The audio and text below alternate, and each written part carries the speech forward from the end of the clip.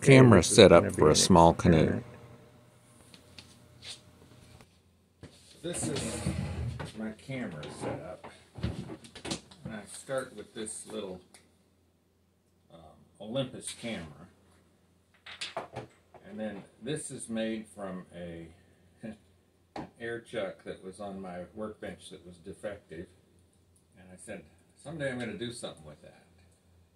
So I made this, and air chucks are made out of 1/4 inch pipe thread. So these are pipe fittings, and then these are fittings from a swivel lamp. And I made this little plate, and I put a connector on here you can screw into the base of the camera with 1/4 threads. So you can mount this at whatever angle that you want, because you can tip it up or down. And then this is my emergency paddle kit. I'm pretty much a canoeer. I rarely use double-bladed, but if you have to bring a spare paddle, a double-bladed paddle is useful. So what this does is this acts as a stabilizer, and this will attach to any thwart with these Velcro straps.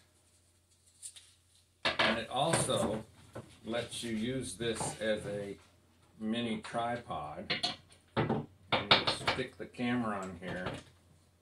Now if you want the camera to point forward, you clip it like this and adjust it to the angle you want.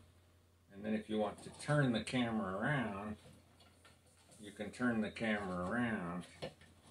And the bungee cords make it so that if the camera gets bounced, it will go back to the same position.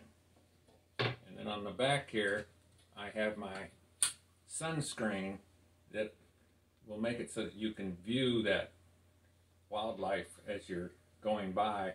And then if there's something that happens, that, like I need a close-up of it, you just unsnap it.